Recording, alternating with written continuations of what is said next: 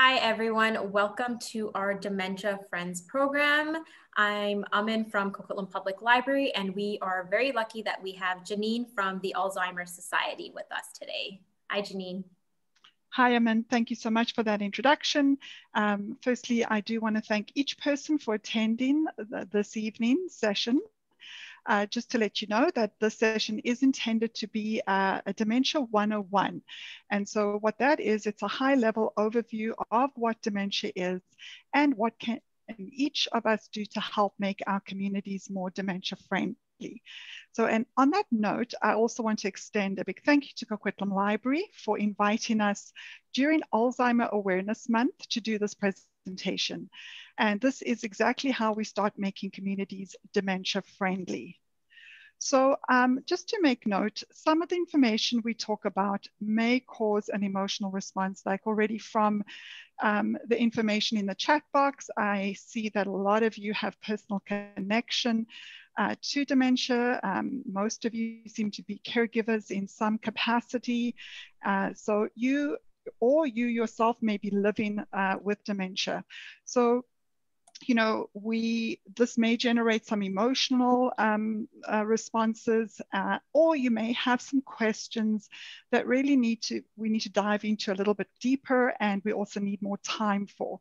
So if you find you do need to talk more about something you've heard here tonight, or some other question that you have regarding the dementia journey, I strongly want to encourage you to connect with the First Link Dementia Helpline. I'm going to give you their number now, but if you don't get it, don't panic. We'll have it on the last slide. It is 1-800-936-6033. That's the Dementia Helpline, but like I said, will be on our last slide. I just want to check at this point with Amin if my volume is good. It's perfect. Okay, great. Okay, so. All right, so before we dive in, I'll just quickly introduce myself again. I know Min has said who I am. Yes, my name is Janine Williamson, and I'm a support and education coordinator with the First Link program of the Alzheimer Society. And again, it's my absolute pleasure and privilege to be with you this evening. For those that joined after I made this request, just like I'm introducing myself, if you haven't yet put in the chat box who you are, and again, no pressure, just if you'd like to do that, and where you're joining us from, so whereabouts in the Lower Mainland or in BC, and you know, why did you choose to join us tonight? What was your reason for signing up? And again, you can use the chat box for that.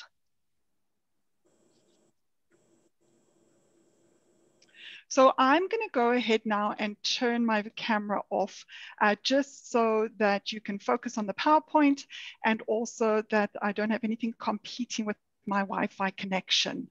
That has happened before and hasn't gone well. So let me turn that off. There we go. Good. All right, so what will we learn together tonight? So in tonight's presentation, we are going to look at what a dementia-friendly community and a dementia friend is.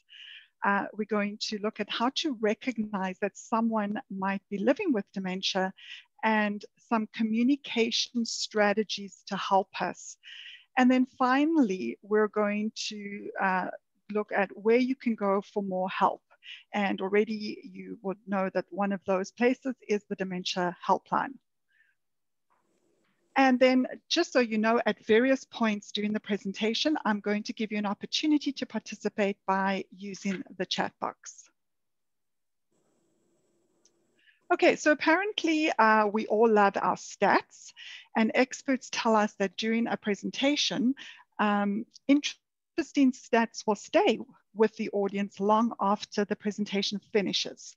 So here are a couple of stats for you, although I do hope you'll remember more than just these stats. So there are an estimated 70,000 people living with dementia in BC. What might be surprising to some of us is that of those 70,000, approximately 60% live in the community. So bearing those stats in mind, do you see the real need for building dementia-friendly communities, and why That's one of the Alzheimer Society of BC's initiatives. So I'm going to start right here with getting you to use the chat box. What do you think might make a community dementia friendly? So if you have some ideas that you are ready to share right now, please go ahead and type in the chat box. However, I am going to ask you this question again after we have gone through a little more of our presentation and watched a video. So don't feel, there's no pressure, but if you would like to put something in, please go ahead and do that. And while you are doing that, I am just going to move on and talk about some of the characteristics of a dementia-friendly community. And then at the end of this slide, I'm going to ask them if there's anything we can read in the chat box. So it's a community that's focusing on stigma reduction. That's a big part. So where people living with dementia will feel supported by individuals, businesses, and local governments, and are able to participate in their communities to the fullest extent possible. So some communities in BC have already been hard at work at achieving this. And a good example of this, and I think we actually have a representative from them on the presentation tonight joining us, is the Dementia Friendly Task Group in Maple Ridge. They've done an amazing job, and what they've done, some of the things they've done over the last couple of years they've offered Dementia Friends education for city management teams. They've hosted walks to raise funds and awareness, added dementia support information to their seniors resource directory, and they've also worked quite closely with their division of family practice to improve healthcare for older adults. So in order for this initiative to be successful, it starts with people just like you and me who choose to become a dementia friend. And that's someone who is understanding and inclusive of people living with dementia. That someone that is prepared to become educated about dementia and knows that a person living with dementia may sometimes experience the world differently. And it's a really important point that. Amin, I'm just going to stop for a moment and see if there's anything that's come into the chat box.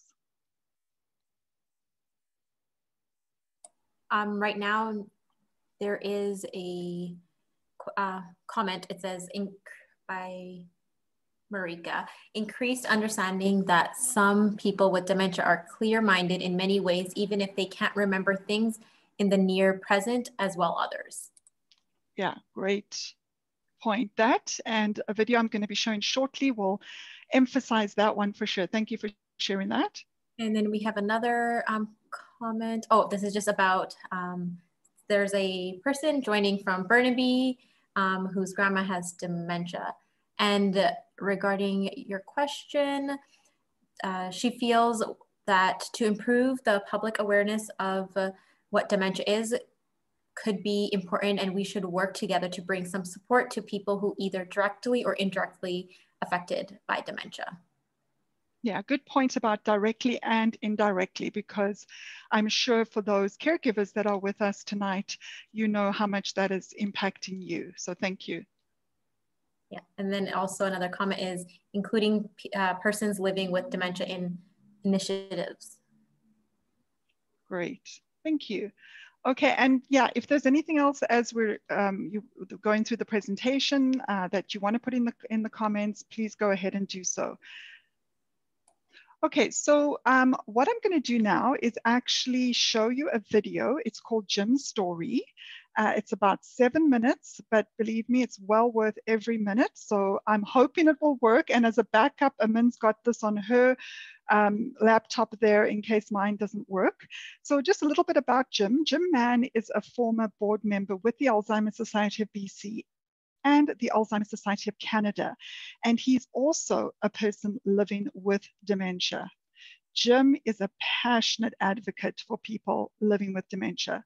And this video is about his experience living with dementia and what a dementia-friendly community means for him. So here we go. If you're having problems hearing the video or seeing the video, please just put a comment in the box.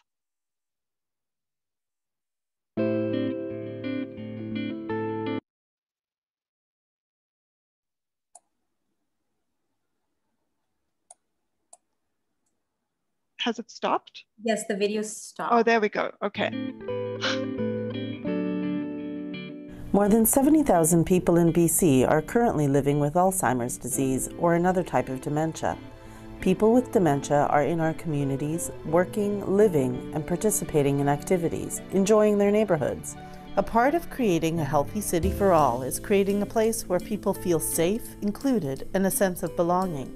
This disease does not just affect older adults. People can develop dementia in their early 60s, 50s, and even 40s.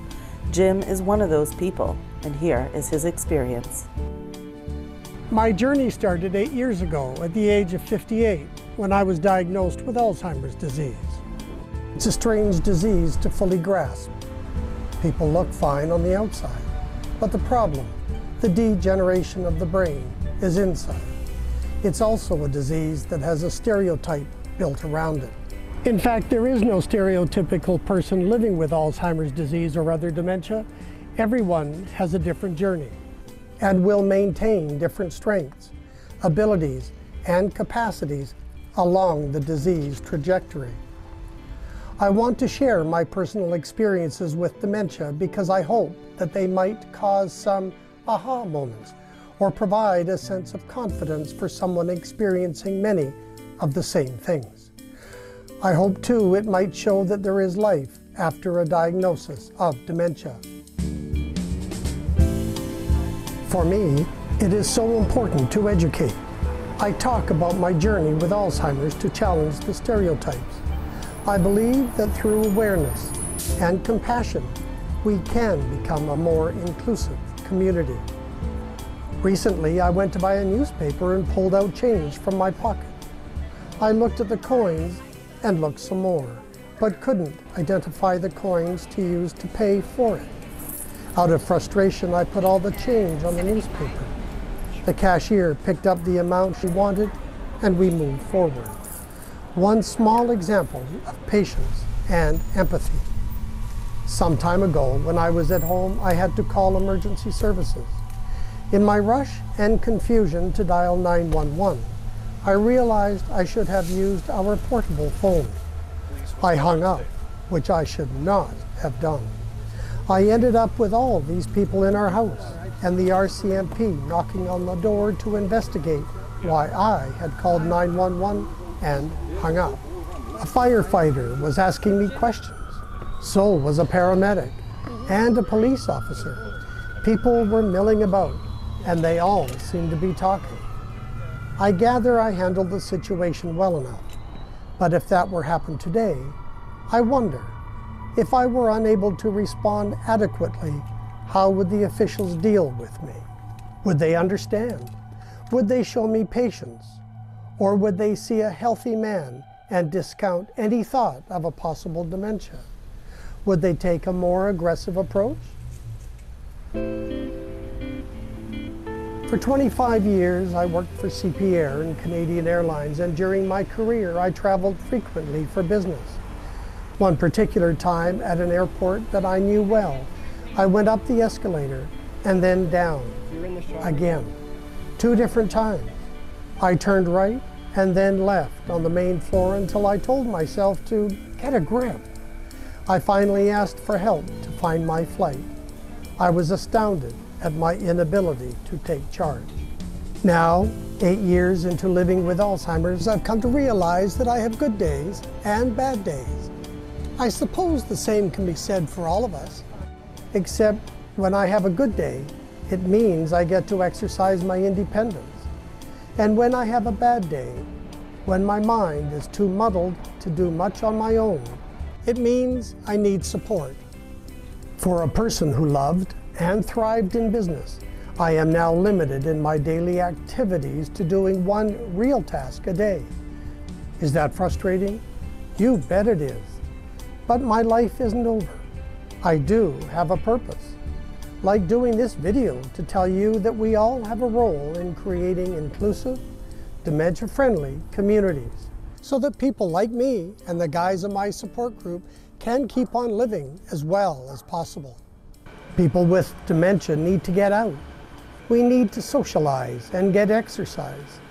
Sometimes to do this, we need a little push and extra support from our friends and families, but also from our communities, from the cashier at the grocery store or the bus driver to the staff at the local community center, or from the folks just out walking on the street. The first step to doing that is dismissing the stereotypes we hold about people with dementia. Like the time at a hospital emergency room when I insisted my wife Alice accompany me to the examining room because I have Alzheimer's disease. A senior nurse in the ER told me I didn't need her with me because I looked fine. And that's part of the problem, isn't it? How is someone with Alzheimer's disease supposed to look? You can't see the degeneration of someone's brain from the outside. Despite her education and experience, the nurse had displayed a familiar stereotype about Alzheimer's. She'd assumed that as soon as a person is diagnosed with Alzheimer's disease, they immediately become incapable and incompetent. It's probably obvious to say, but looks can be deceiving. And that is the challenge, which is why I wear this lanyard. For me, it's an education tool. I am showing a willingness to talk to anyone about Alzheimer's. I make the most of teachable moments to help break the stereotype of a person with Alzheimer's disease. We all have a role in creating more inclusive, dementia-friendly communities. For more information and resources, or to learn more about the Society's Dementia Friendly Communities Initiative, please call. Okay. Everybody can hear me again? Yes. Oh, good, good. So just so you know, what you'll be noticing for the rest of the presentation is that I'm going to keep referring back to this video, to Jim's video, making use of the examples from that and messages to drive home certain points. So what is a dementia friend anyway? Here are some of the qualities of a dementia friend. They are respectful towards people living with dementia. They make a person living with dementia feel accepted. And they do that by focusing on the person's strengths and abilities instead of their losses. And they offer assistance when needed rather than doing nothing. And I know that's a little bit of a tough one because there's the fine line between, well, when do we let people try to do things for themselves? And then when do we offer assistance? But when it comes to dementia-friendly communities, we'll talk more about that and how you can offer assistance. So a good example of this would be what we saw in Jim's video and how the corner store clerk patiently assisted him with counting out the correct money when he was trying to purchase the newspaper.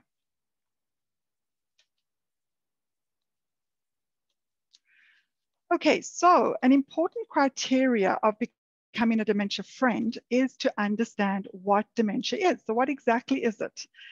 I want you to take a guess and feel free to write in the chat box if you would like as to what the #1 question we at the Alzheimer Society get. What do you think that #1 question is? So I mean, if you see anybody typing away and there's anything there, let me know. I will let you know when we have a comment. Okay. I won't leave too much time for this, but anything there? I have a question. What is the difference between Alzheimer's and dementia? Oh, you got it right. Who was that? We have 2 of them, Teresa and Christine. Okay, perfect. Yes, that is the top question. The question we get is, what is the difference between Alzheimer's disease and dementia? And so let's take a closer look at that, because that is a very important one for sure. Okay, so there are many types of dementia. Think of dementia as an umbrella term for any disease that causes physical changes in the brain, with Alzheimer's disease being one of the types of dementia. Another more simple way to put it is think of the word dog. You can have many different types of dogs, Dalmatians, golden retrievers, but similarly, it's the same with many different types of dementias or diseases that cause dementia. So you have Alzheimer's disease, vascular dementia, Lewy body dementia, and others. And I know in the chat box when you were introducing yourself, some mentioned some of these diseases that the person they're caring for has. Dementia, the important part to remember here is dementia causes physical changes to the brain. And these can cause changes in behavior, personality, and judgment. Different dementias cause different changes in the brain, and they affect each person differently. So that's very important to remember. And Jim Mann spoke about that in his video, the uniqueness. And so we like to say, if you know one person with dementia, you know one person with dementia. Dementia is not part of normal aging. Dementia is different than what people experience with normal age-related memory loss. So even though age is the biggest risk factor for developing dementia, and what we mean by this is if, let's say, we all live to be about 90 years old, approximately half of us would develop some kind of dementia. However, also remember though that some people live to be older than that, or live into their 90s and don't ever develop dementia. So as we age, just normal aging, we all experience some changes to our memories. So things like forgetting our keys once in a while, or forgetting where we parked the car, or maybe not recalling the name of a colleague we worked with quite some time ago. These are likely signs of normal age-related memory loss. However, the difference when it comes to dementia is people are experiencing constantly misplacing their keys, forgetting that they drove to the store and actually walking home. That has happened to people. And then forgetting the names of people who are important to us or we see often. This might be a sign that something more is going on. So if you are noticing these things that aren't normal for you, it is important to see your doctor. Then unfortunately, dementia is progressive and non-reversible. And that means in time, it does get worse, and it is also unfortunately terminal. Now, there are some medications that can help to manage the symptoms, but they don't work forever, and they also don't work for everybody. And at this point in time, although there's a lot of amazing research and lots of good things happening, there's still no cure for dementia.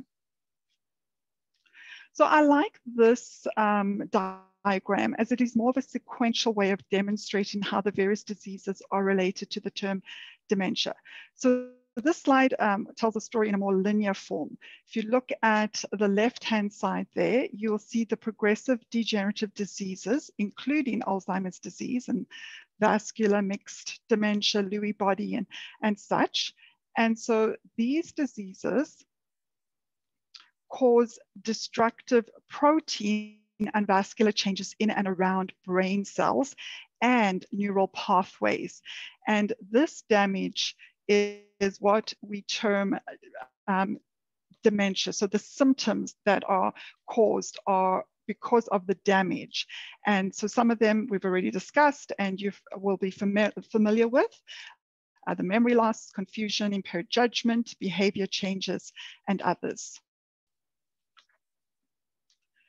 And then I just want to show you this slide of the brain. So one of the key things that many people do not realize, we've mentioned it before, Jim Mann mentioned it in the video, is that how this disease damages the physical structure of the brain.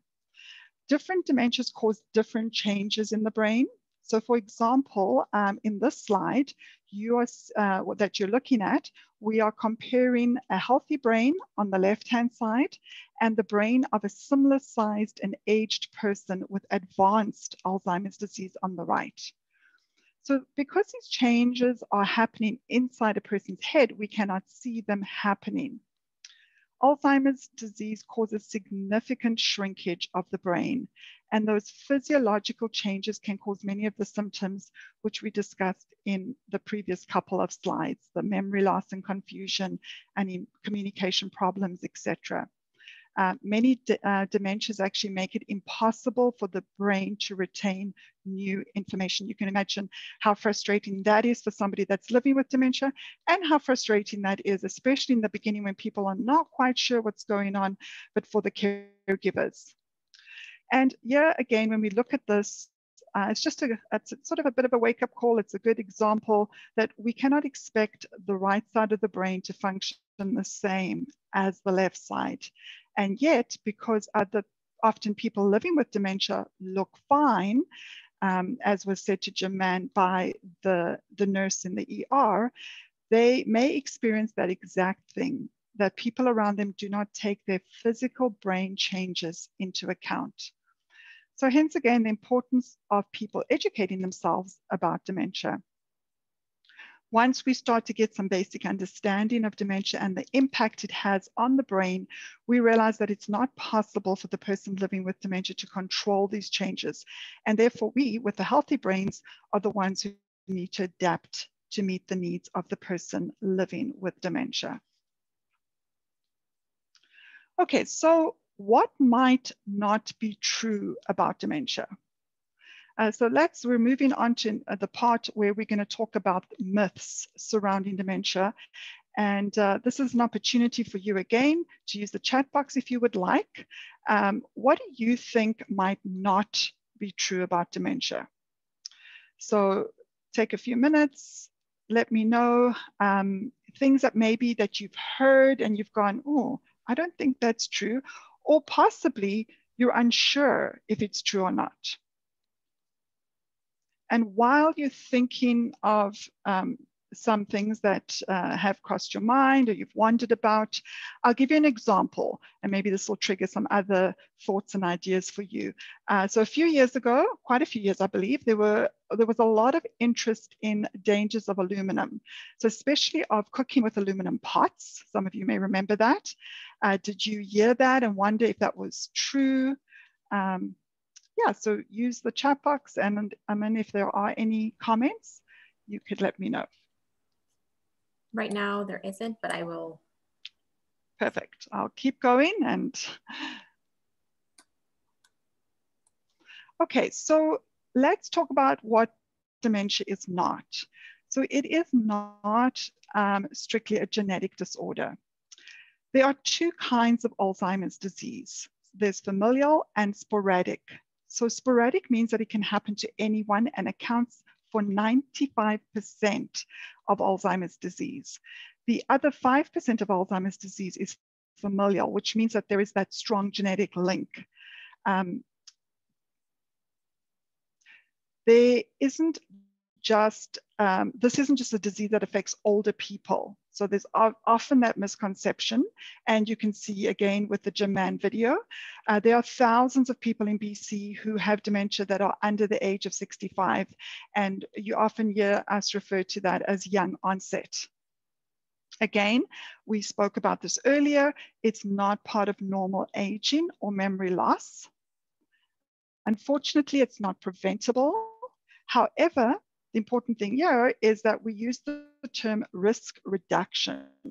And so examples of risk reduction strategies do include things that you're probably very aware of: exercise, getting enough sleep, learning a new language, even playing word games, importance of a proper nutritious diet, and a very important one, which I know is challenging during these COVID times, is maintaining an active social life. Unfortunately, at this point, dementia is not curable. There are some medications that will work for some people. So it's very important to speak to the doctor about that. Just because it's not curable doesn't mean that people can't have medication that may just enhance their quality of life. Again, because of the progression of the disease, those medications usually sort of have a shelf life, for lack of a better word. And then for some people, depending if there's other health conditions, they may not be able to take those medications. And at this time, research does not support the hypothesis that aluminum causes Alzheimer's disease or other dementias. Amin, was there any comments that you wanted me to address? There was no comments right now. Okay, perfect. And everyone's good still with sound? If Yes. you're having problems, please let Amin know. Okay, so moving on about myths, let's look at what dementia does not mean. And the first and most important one, it does not mean the end of a meaningful life. So, you know, let's take example of some of the important things in certain people's lives. Somebody like who is a passionate gardener. All his life, he's been a passionate gardener. Early in the disease, this person is still able to continue gardening on his own, but as the disease progresses, he now knows he requires more assistance, support, and that can be from the main care partner, it can be from a neighbor, it can be from family, and then again, it can be from the community. Maybe there's community gardens that are set up where there's volunteers come and assist people that would like to continue to be able to garden. So here again, this is being able to allow this person for as long as possible to continue to do things that are important to them. It certainly does not mean that the person cannot understand what is going on around them. And I believe somebody right in the beginning, when they were introducing themselves, sort of touched on this and the importance of this. So absolutely. One I really want to highlight is dementia does not mean that a person will become violent or aggressive. Changes to the brain may make it challenging for the person living with dementia to respond appropriately. And at times, this could feel or come across like aggressive behavior. It's important to remember that this behavior is often the result of the person living with dementia either having a different reality or the frustration that they feel when they're trying to perform familiar tasks that they've always been able to do, and it's becoming more and more difficult, or they're finding it hard to find the right word. So struggling with communication, very frustrating. And then referring to behavior, I've jumped one slide ahead here, but I'll just finish this point. Referring to behavior resulting from frustrations as reactive or responsive instead of aggressive just reflects understanding and compassion of the reality of the person living with dementia. Language really does matter, the words we choose to use. All right, so how might you know someone is living with dementia? That could be someone at your workplace, a family member, a friend, or people you're coming to contact with in your community. So on this slide and in the next couple of slides, we'll talk about the common signs of dementia. It is important to realize that this is not a diagnostic list, and that is experiencing these things does not mean that someone definitely has dementia, but rather that it is suggestive of someone having problems with their brain. And you may want to encourage the person to talk to their doctor. Problems with memory. So again, we've already covered this, but just to recap, it's normal to occasionally forget appointments, neighbors' names, friends' phone numbers, but then what happens? Usually we remember them again later. A person living with dementia may forget those things more often and unfortunately not remember them later, especially things that have happened more recently. Busy people can be distracted. All of us know what that's like. Most of us are very busy, our plates are full. And so that from time to time means that possibly a good example would be pre-COVID, you had Thanksgiving and everybody came over, extended family. You made this amazing meal, all sat down, ate the meal. You finished, you got up, walked into the kitchen, and there on the stove were the carrots that you had prepared, you cooked, and you forgot to put out. And that was because you were so busy. Now, a person with dementia, they may have trouble with tasks that they have been familiar with their whole lives. So somebody that's always been an amazing cook is having problems preparing a meal or following a recipe when they're baking. And sometimes they may look at carrots on the counter in front of them and not even remember how to cook them in that moment. Problems with language is often an indicator right in the beginning, one of the symptoms we see in a lot of the different diseases causing dementia. So we all know what it's like and how frustrating it is to find the right words sometimes. Unfortunately, people living with dementia may forget simple words, or what they can also do is substitute words. And so they are, then what ends up happening, it makes the person that's listening to them, it makes it difficult for the person to understand what the person's trying to say. Often problems with abstract thinking. Challenges following conversation. So from time to time, we all get distracted and we lose our place, but people with dementia may be a step behind in the conversation. And then poor judgment.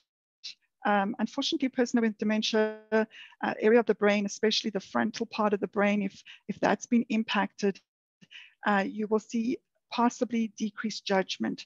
And so one example would be wearing heavy clothes on a hot day. Or they may find it difficult to determine what to keep and what to throw out in their space, resulting in a lot of clutter. And then disorientation of time and place. A person with dementia can become lost in familiar places, even their building or complex if they've lived there for many, many years. We want to touch on wandering. The term wandering refers to a variety of behaviors that may result in a person living with dementia becoming lost. The term, though, it's a bit of a misnomer because, in fact, the person may appear quite purposeful. They may well be going somewhere specific, but that place may not exist anymore or may not be safely in walking distance. So wandering is actually quite a common behavior associated with dementia, and it's a direct result, again, of the physical changes in the brain. An estimated 60% of people living with dementia are likely to wander at some point. Wandering behavior may occur for a number of reasons. Figuring out why a person living with dementia wanders can really be difficult. A lot of stress and frustration for the families. But some common reasons include the person may be agitated due to medication side effects, too much noise or other stimulation. The person may believe they need to leave the house in order to go to work. That's, they've been doing that for the last 40 years. And so now they feel that this is what they need to do. So they have a purpose, they're going to work, or they need to pick up their kids from school. So there is a purpose behind where they're going. Another one that happens, unfortunately, is they do not recognize their own home and may want to go somewhere that to them feels more familiar. It's important to know, though, when someone living with dementia goes missing, it is an emergency. And it's important that we do call 911 immediately and do not delay doing that. Wandering, like walking, is not a harmful behavior, but when you add short-term memory loss and impaired ability to reason or to make sound judgments, this absolutely can contribute to an unsafe wandering experience. We also recommend looking for a medical alert safely home bracelet or other form of identification to just as a way to make sure that if a person does go missing, they have some way of locating them. And you can look on our website for more information on that. So how can you help? What can you do? You may interact with someone living with dementia for many reasons, and everyone has a role to play in contributing to a dementia-friendly community. Ensuring that you and those around you know how to recognize dementia and communicate appropriately is key to creating a society that is supportive and inclusive of people living with dementia. So we're going to talk briefly about some communication tips. We have 8 that we're going to review. All right, so firstly, getting the person's attention. So if you are approaching an individual who is upset or emotional, it can help to establish a calm, caring atmosphere, because your calmness, and maybe some of you have already experienced this, may help to settle the person. When getting that person's attention, it's important to approach them from the front so that you don't invade their personal space or startle them.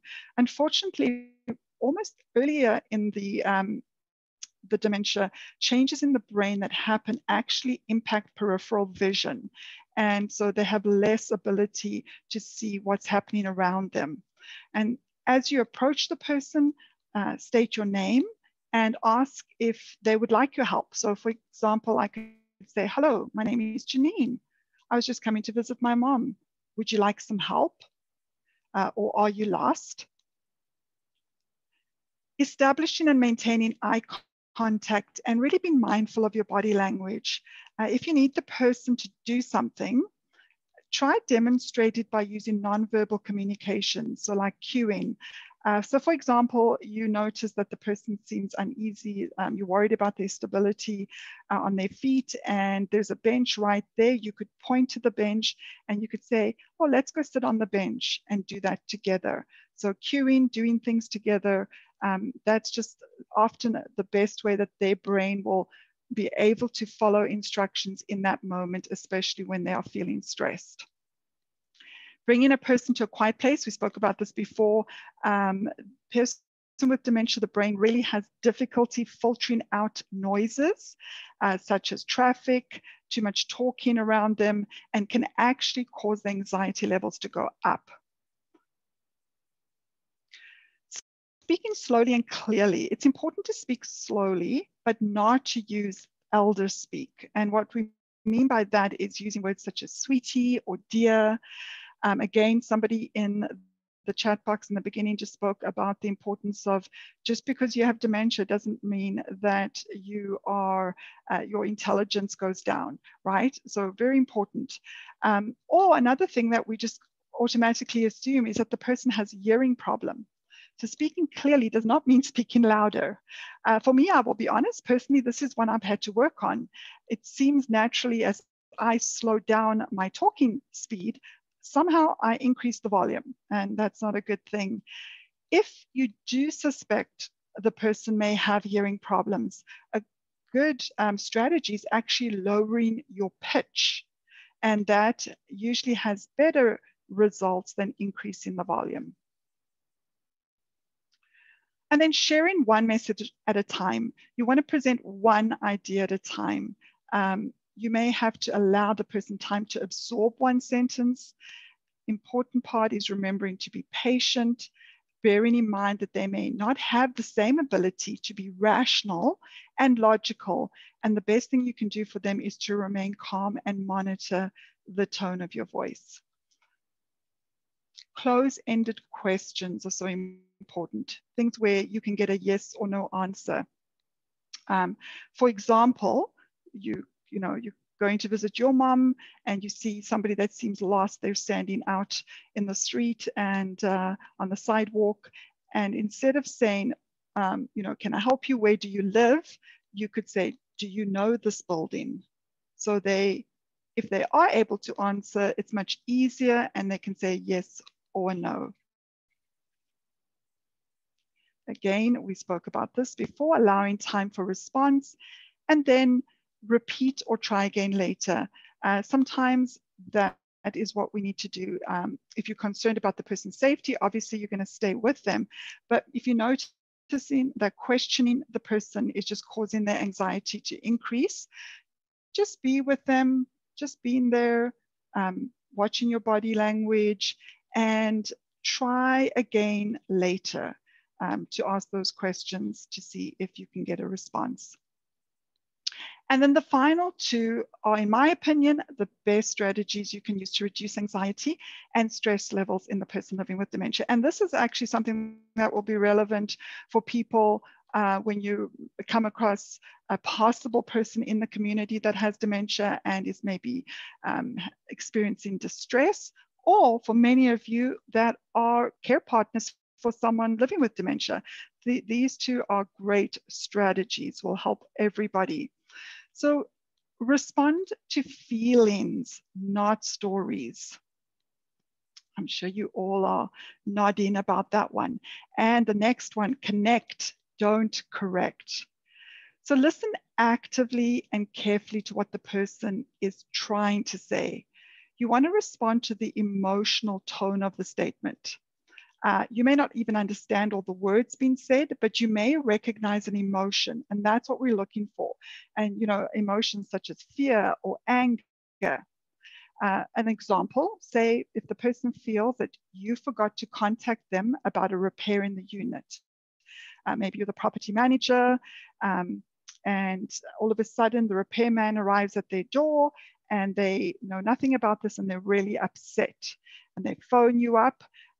It's better to apologize to them and acknowledge that they feel frustrated, because that's their reality, than to try to convince them that you actually sent them a notice. You sent them an email, you put a notice in their mailbox 2 weeks ago. So you may have to say something like, I can see how frustrated you are. Let's get this sorted out as soon as we can. Also, do not rely strictly on the person's verbal responses for information. The person may not be able to express themselves fully with words, but their actions may tell you more about their needs. So at this point, I know we are getting closer to the end of our time, but I'm almost at the end of the presentation. I thought this would be another good chat box opportunity to see if any of you have used any of these strategies, or possibly have some others that you'd like to suggest or recommend. Please feel free and put those in the chat box for us. And Amin, I'll ask you to monitor that. Yep. I will let you know when we have a comment.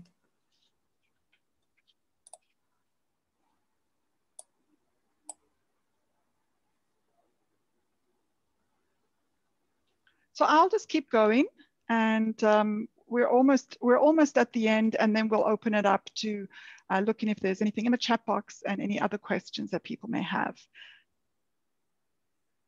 All right, so if you are interested in learning more about what you can do to support people living with dementia in your workplace, we also have a Making Your Workplace Dementia Friendly series of guides, and they're catered towards various professional sectors. And you'll find more information about this on our website. And you'll see on the slide in front of you the various different workplaces. Also want to share with you some of the support, education, and information the Alzheimer Society provides to help people with dementia and their caregivers to live well on their dementia journey. So we have resources centers across the province that offer education programs, as well as support groups, one-on-one support, Minds in Motion, and other information. While we have currently suspended the Society's in-person activities until it's safe to gather in person again, we are offering adapted online and telephone programs. And these include, we're doing telephone caregiver support groups. They become extremely popular. We have many of them happening, and people who thought it would be really difficult to go from in-person to telephone support groups have managed really well, and look forward to those. Those are once a month. We have weekly webinars every Wednesday. They're live at 2 o'clock, all different topics, but they do get recorded. And so you can look at the recorded ones on our website. And then in January, we started, it is January, but beginning of January, we started Minds in Motion online. So you can call the First Link Dementia Helpline for information about these programs or other information or support around living with dementia. We really appreciate you spreading the word and getting involved. We host a number of events throughout the year where it's an opportunity for us to raise money and awareness. It's not just to support, or the majority of it, yes, for the families of those affected by the disease. It's also, we contribute towards research into the cause of and cure for the disease. And so if you're interested in any of these events, how you can volunteer, donate, or participate, please do go to our website. And so as we conclude, I want to leave you with 5 things to share about dementia. And so they really are a summary of what we have discussed this evening. And feel free to jot these down and share them with others. So let's look at the first one. It's not a natural part of aging. It's certainly not just about losing your memory. And it is very possible to live well with dementia. And there is more to a person than a diagnosis of dementia. And finally, the Alzheimer Society of BC is here to help you. And as I just finish up and thank you for your time today, I'm going to finish with this first linked dementia helpline slide. And so if you do have any questions about the information you've heard, we'll take a few minutes at the end, but if there's more in-depth questions and just more time that you need about living with dementia or caring for somebody with dementia, please don't hesitate to call our first linked dementia helpline. We have extended our hours. That started, I think it's almost a year ago now, where we're operating Monday to Friday between 9 a.m. and 8 p.m. And we also have services in Cantonese or Mandarin and Punjabi. And so, yeah, thank you so much for your time. And Amin, I will hand it over to you, but I am right here. I'll put my video on, and if anybody does have any questions that we can look at in the last few minutes. We have one question where it says, are any of the education programs run jointly by a speech pathologist? Sorry, so are any of the educations run jointly by a speech pathologist? Was that the question? Okay, yeah, no, not our educations. We do not run them with a speech pathologist. However, I do know that there are speech pathologists that do work with people living with dementia. And so what you could do there is phone the First Link Dementia helpline and ask if there's any contacts they can give you, any way they can give you some more information on that. Awesome. So there's always some resources that the First Link Dementia. Yeah, we always do our best. Because we're not for profit, we cannot recommend certain companies, but we absolutely do our best to help our clients to navigate what they need, to find the resources that they need. We do our very best. Okay, hopefully that will help. And another question is, can someone who is diagnosed with dementia have coarse cough syndrome? Yes, absolutely. That is one of the diseases that cause dementia. So as we discussed in the beginning, there's a variety of different neurological progressive diseases, and that is one of them, unfortunately. And we do have more, sorry, for that person, if they do want more information, we have a resource, a handout on that specific disease. So you could contact the First Link Dementia helpline. Or if you are a client of ours, maybe some people on the call tonight already in connection with us and receive our regular mailing. So just let somebody know. Okay. And another question we have is, a participant's mother will be having surgery soon, and is there anything they could do from afar to support them? Yeah, good question. So the mother has dementia. That's what I'm okay. Yeah. I would really recommend calling the First Link Dementia helpline. They're just off the top of my head now, Um, things that you could do, I'm not sure if there's somebody that is, you're from a far distance, like you're living away from the person. Yes, I that's believe.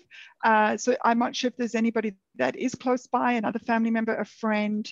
One of the things is definitely to make sure the hospital, the doctor who's doing the surgery is aware that the person has dementia.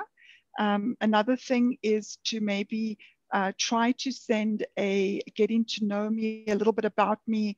We have those documents on our website, just to let the staff know that are going to be caring for them, what some of the things that the person enjoys, some of the maybe names of people that are important to them, anything that you think might be helpful to reduce anxiety if the person becomes disorientated and anxious before the surgery or after the surgery. Again, we've got a lot of different ideas that we can brainstorm with you.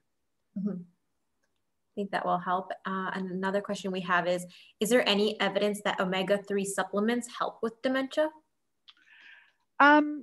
I don't have an answer for that, in a sense, just because there are a lot of different supplements that people take that work for them.